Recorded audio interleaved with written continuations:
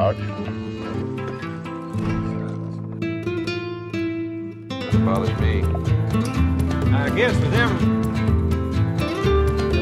Gunslingers and outlaws, quick draws, and high noon duels, common features of the lawless society known as the Wild West. For those who lived through this period, criminality was the norm, as robbers became heroes and murderers were idolized.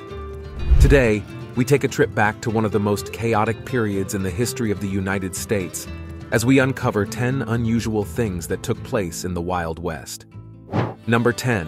The case of the traveling corpse. Try not to get freaked out because we are kickstarting this list with one of the most unusual stories. Now, when you visit a fair, you would normally expect to be entertained by fascinating rides, ice creams, cotton candy, and maybe a couple of tricks here and there. But what if in the middle of the fanfare, an unusual act emerged featuring the preserved remains of a long-dead outlaw? On a scale of 1 to 10, how freaked out would you be? While such unethical practices cannot be replicated in our world today, this was surprisingly permissible back in the Wild West. The story is of a wannabe amateur outlaw named Elmer McCurdy. After working with explosives while in the military, McCurdy decided to venture into more exciting territories, utilizing his knowledge of things that go kaboom to rob trains. But he wasn't really good at it. As a matter of fact, he was really bad at it, and was known to blow up both the door of the safe containing the valuables he hoped to acquire and the valuables themselves. What a dunce, right?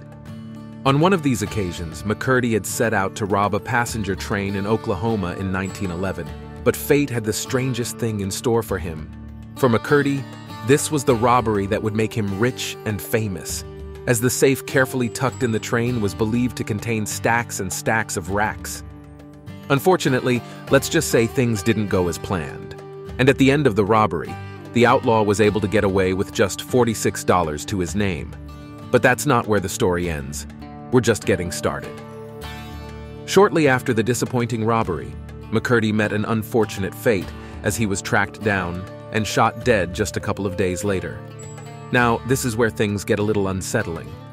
After his death, McCurdy's body was embalmed with the standard arsenic preparation, but instead of burying him like a decent human, his body was sold to a traveling carnival.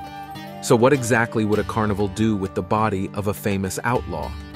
The answer might be different these days, but back in the Wild West, people seemed to get a strange kind of entertainment from watching propped-up bodies of dead people, especially if they were a bit famous in their lifetime.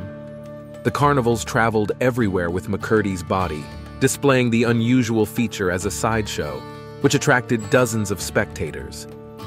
You would think that this would only be a rave of the moment, and the excitement would definitely wear out after a little while. But then, you'd be very, very wrong. For over 6 decades, the remains of McCurdy traveled the world.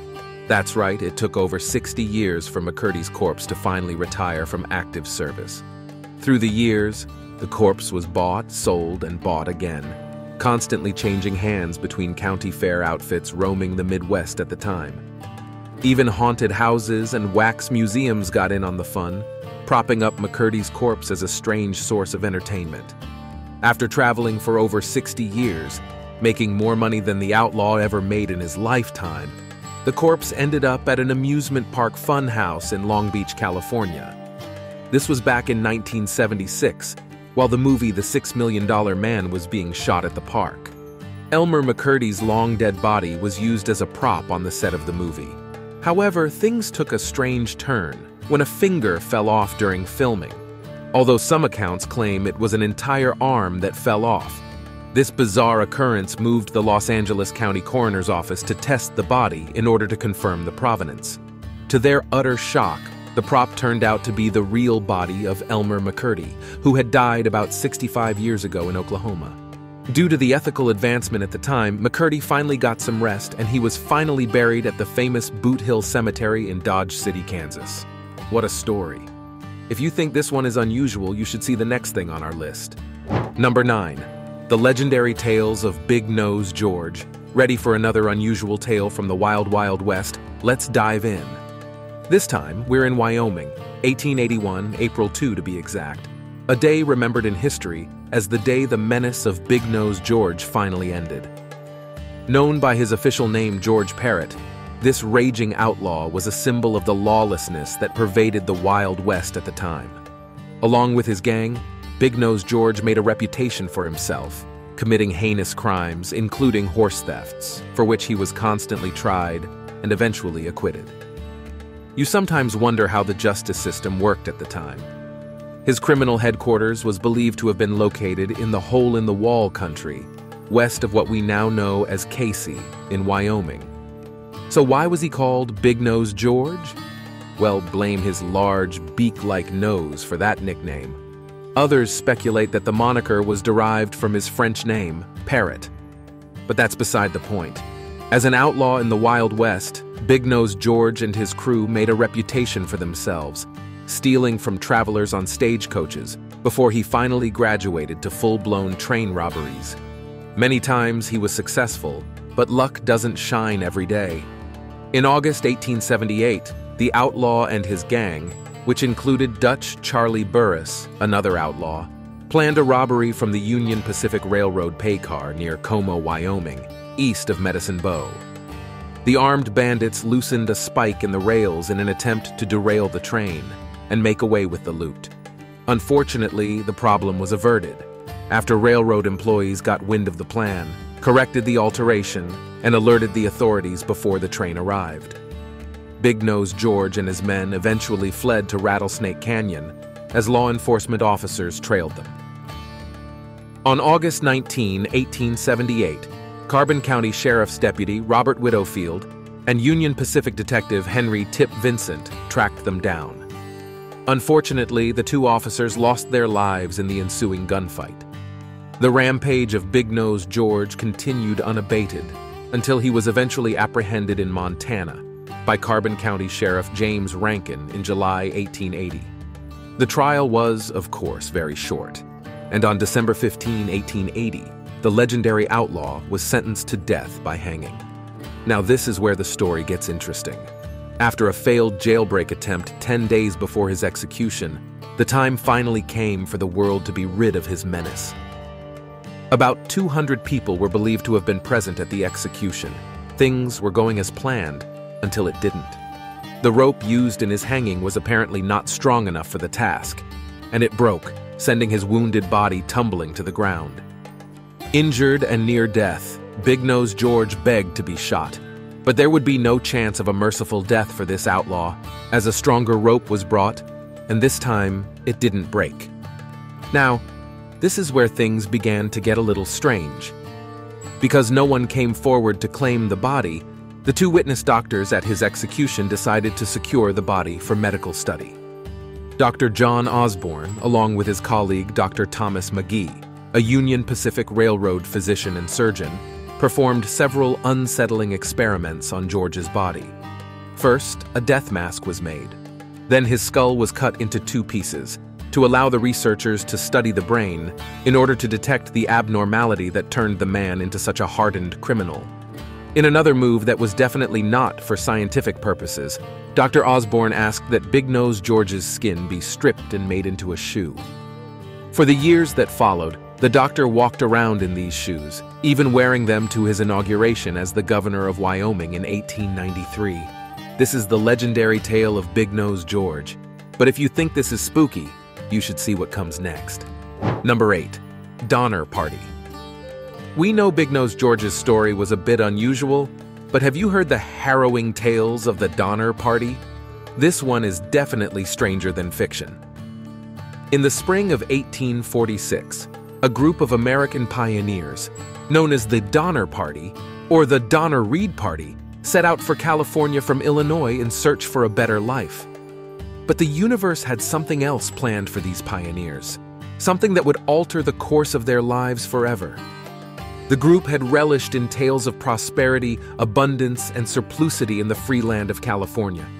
However, this adventure into uncharted territories soon put the 87 people in a fight for their lives. At its peak, the Donner Party consisted of 29 men, 15 women, and 43 children, led by brothers George and Jacob Donner, along with local businessman James Reed. The group had departed Springfield on April 14, 1846, making good progress in their trip right until July 21, when they entered Hastings Cutoff. This trail was supposed to be a shortcut to their destination, but in reality, it was 125 miles longer. The unforgiving routes took the party through some of the roughest terrains in the region, testing their wit and determination at every step. The Donner Party lost dozens of cattle in the desert, and several of their wagons had to be abandoned. But this was not even the craziest part. After reaching the Sierra Nevada slopes in early November 1846, Mother Nature began waging its worst war against them since they had began the journey. An unanticipated early blizzard transformed the previously passable mountain passes into icy roadblocks. Therefore, the group then had to retreat and set up makeshift camps at the nearby Truckee Lake, now known as Donner Lake, to wait out the winter. Much of their food supplies and livestock had been lost throughout the journey, so it was just a matter of time before people started dying of starvation. Then the most dramatic thing happened. In the fight for survival, human decency took a back seat, as the members of the group had to resort to cannibalism, feeding on the remains of the dead in order to survive. There is even a reported case where 2 Indians named Salvador and Louis were intentionally murdered for food. The native pair had refused to participate in the cannibalism, and fearing that they might be the next meal when the group ran out of meat, the duo attempted to escape from the camp. Their fears were later confirmed after William Foster, a member of the group, found them exhausted and lying in the snow days later. The man proceeded to shoot them in the head and dragged their bodies back to the camp to be consumed. 5 months after they were trapped, the Donner Party were eventually rescued. But half of them were already dead and consumed, and the half that remained escaped with psychological trauma that stayed with them throughout their lives. Number 7. Shootout at the OK Corral. Brutal rivalry, constant display of lawlessness, and wars of wit were constant features of the Wild West.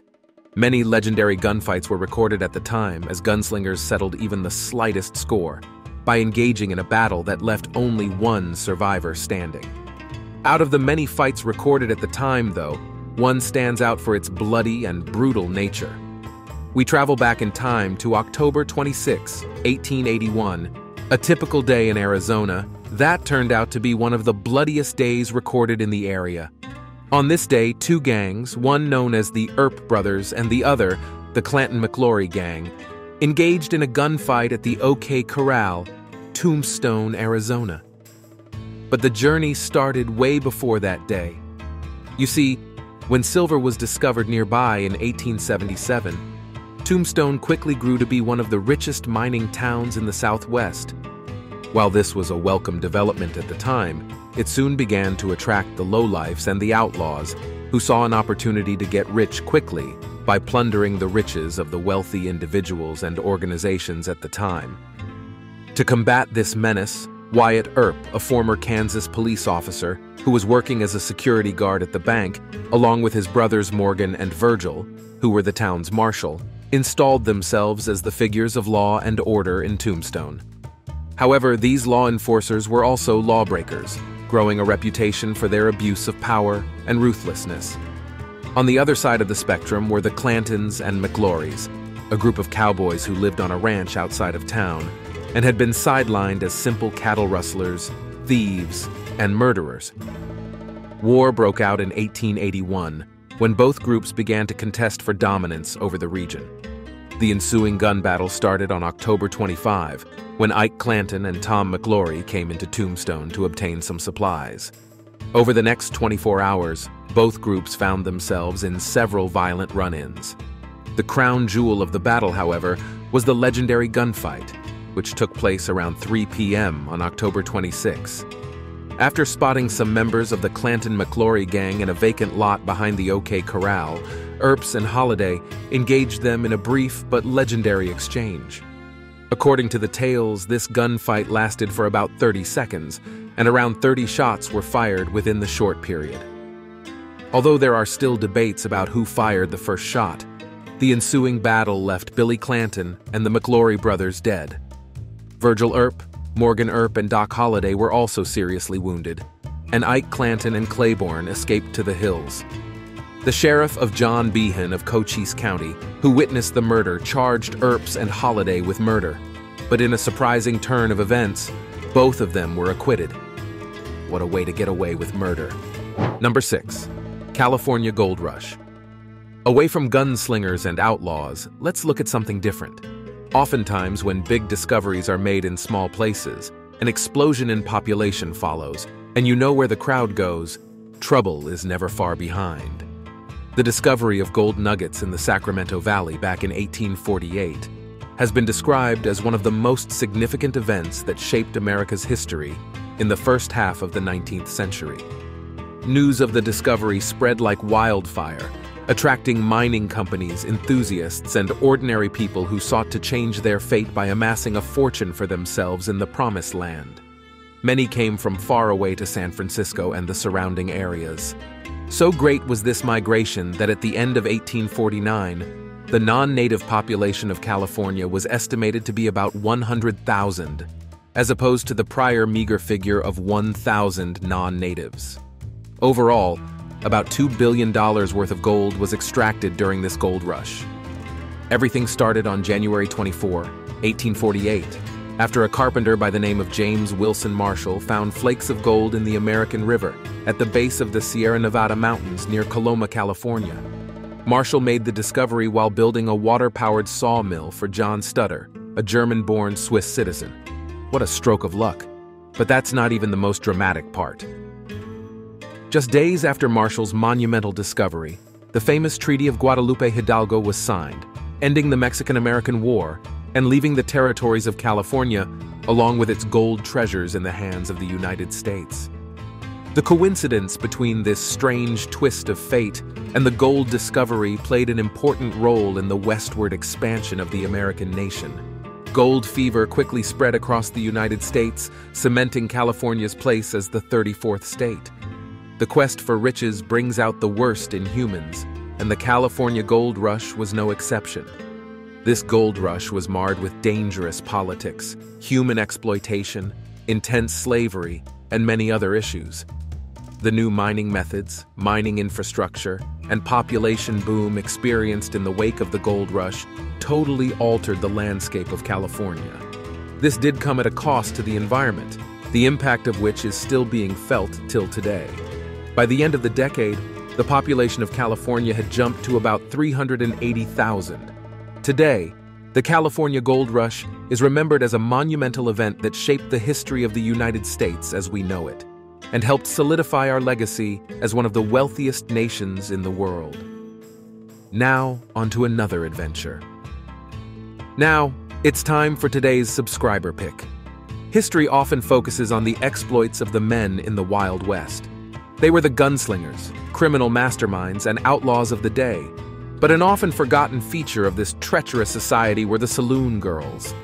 These women were often enticed by saloon owners as a means of providing entertainment for the men who patronized the establishments. These girls were eye candies, strategically used to entice the men and trick them to stay for another drink, and another drink, and another drink. The girls were instructed to dance so well that the men would buy them drinks. The men would pay the full price for these drinks, unknown to them that it was just tea or colored water. These tricks worked so effectively that many of these saloon girls were able to make more money dancing and serving drinks than they could have made as prostitutes, although many still engaged in prostitution. This form of women objectification has often been condemned by modern society. However, many of these women were widows who had to fend for themselves one way or the other. What is your view on this? As always, drop a comment to share your opinion. Now back to the video. Number 5. Bloody benders. No matter how bad you think your family is, you should at least be grateful you weren't born into the Bender family. You might know them as the Bloody Benders, a more accurate description of this strange family that terrorized the Wild West between 1871 and 1872. This Bender family consisted of John Bender, the father, his wife Elvira, the son John Jr., and the daughter Kate. Together, they formed a group of serial killers operating out of Labette County in Kansas. While several retellings of the story admit that John and Kate were siblings, many accounts report that the duo were in a common-law marriage. The number of people who fell victim to this murderous family is unknown. However, many believe that at least 20 people were killed and indiscriminately disposed of by the Bender family before their evil deeds eventually came to light. The family formed a part of 5 spiritualists' families who homesteaded around the township of Osage in northwestern Labette County in Kansas. John Bender Sr., the patriarch of the family, was around 60 years old at the time, and according to neighbors, spoke very little English. The little he did speak was usually unintelligible. His wife, Elvira Bender, was about 55 years old, and was so unfriendly that her neighbor referred to her as a she-devil. John Jr. was 25, and Kate was around 23. These German immigrants wrought so much damage, murdering travelers and unsuspecting passers-by for no reason. Their deeds eventually began coming to light in May 1871, after the body of a man named Jones was discovered in Diem Creek, with a cut throat and a crushed skull. While investigations were still ongoing, the bodies of 2 other men who had been murdered the same way were discovered in February 1872. By 1873, reports of missing persons had become so prevalent that travelers began to avoid the route. Unfortunately, this murderous family was never apprehended, as they mysteriously vanished into thin air, and their victims were denied justice forever. Number 4. The double-buried Jesse James. Are you ready for another tale that will definitely leave your mouth hanging? We've got you covered. The Wild West is home to tales that are stranger than fiction. Stories that reveal typical occurrences that were common in the times of gunslingers and outlaws. Such is the story of Jesse James.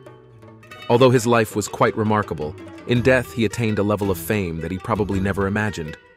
Jesse James was a notorious criminal during his lifetime, famous for his many bank robberies, numerous crimes, and the mayhem he caused all over the West.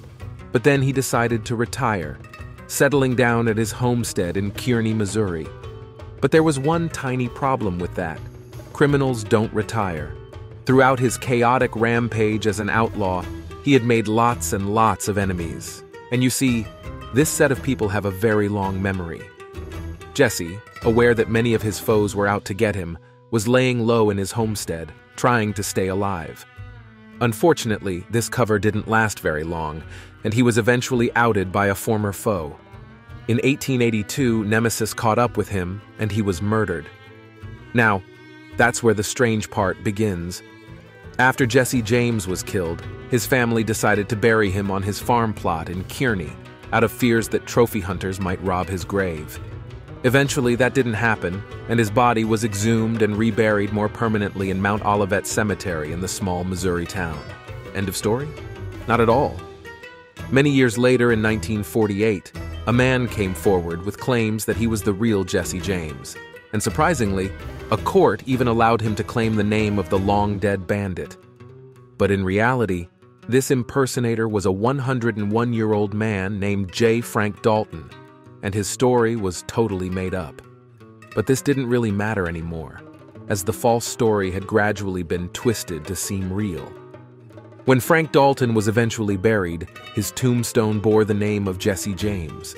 And even though DNA analysis has confirmed that this wasn't the real Jesse James, many people still refer to the burial site as the final resting place of the famous gunslinger. Number 3.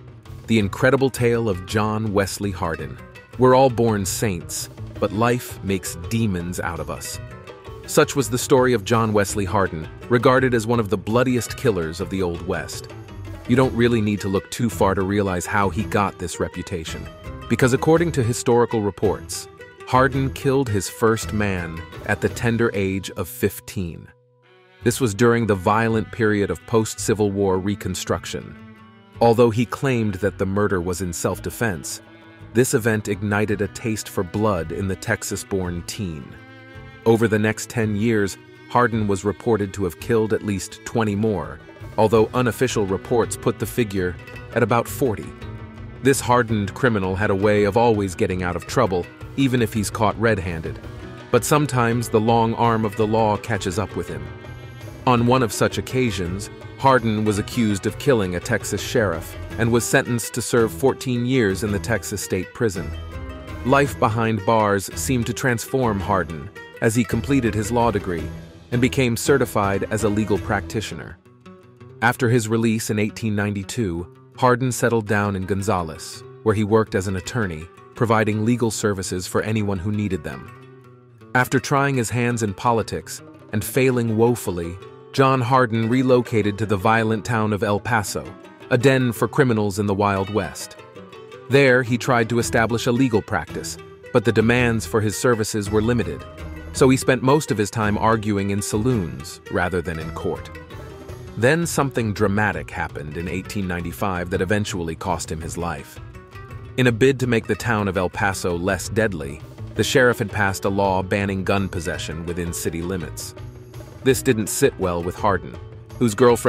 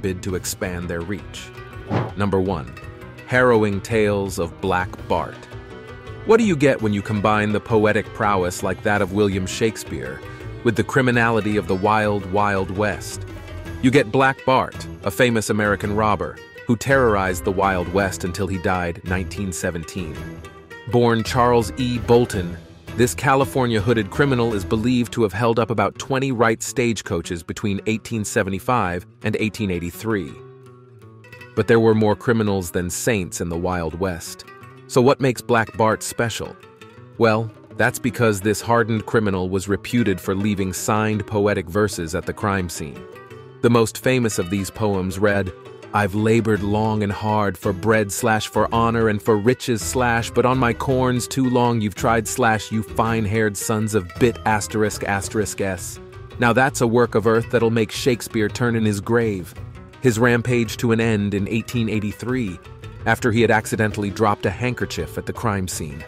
With this clue, Pinkerton agents were able to trace his location through the laundry mark on the handkerchief. Black Bart was arrested and served about 4 years in prison, a small price to pay for his criminal wrongdoing. After he was released, Black Bart mysteriously disappeared, never to be heard from again. Thank you for watching this video. See you in the next one.